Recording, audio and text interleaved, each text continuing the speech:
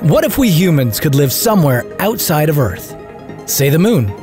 Obviously, we can't just pack our stuff and move there today, but what if we terraformed it, reshaped it into Earth's image? How long would it take us to turn our natural satellite into a habitable place? What would this Earth-Moon look like? Would this even be possible? This is What If, and here's what would happen if we terraformed the moon. Wondering why we chose the moon and not Mars? With water ice buried beneath its surface, the red planet seems to be the best candidate to serve as our second Earth. But with zero experience terraforming, we should consider colonizing our natural satellite first. It gets twice as much sunlight as Mars, and it's just a 3-day trip from us. In short, it would take us less time and money to construct a decent Earth on our moon. So, how exactly do we engineer a habitable planet? Just to be clear, we're not talking about building a permanent moon base. We'd go nuts and actually transform the moon into an Earth, just a smaller one. For starters, we'd need to build an atmosphere. And here's the fun part. To do that, we'd need to bombard our moon with 100 water ice comets, asteroids.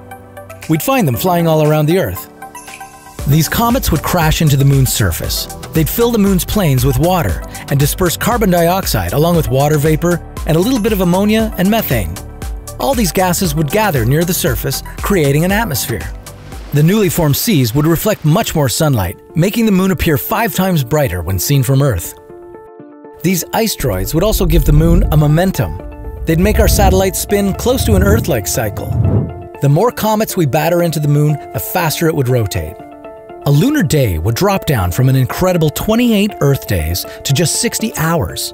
Since our satellite wouldn't rotate on its axis at the same rate it orbits the Earth anymore, it would no longer be tidally locked to our planet. For Earthers, this would mean we'd be able to see the dark side of the moon, although it wouldn't be dark. But how do we save the newly built lunar atmosphere from being stripped away by solar winds? We'd have a couple of options.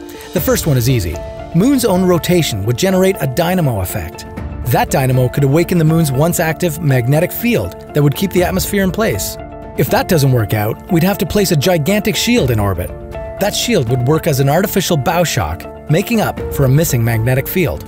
When that's all sorted, we'd bring in genetically engineered plants, suitable for growing on the moon's stony ground.